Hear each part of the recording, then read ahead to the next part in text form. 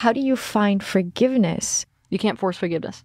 Forgiveness is something that happens as a byproduct, not a choice, as a byproduct of a healing process.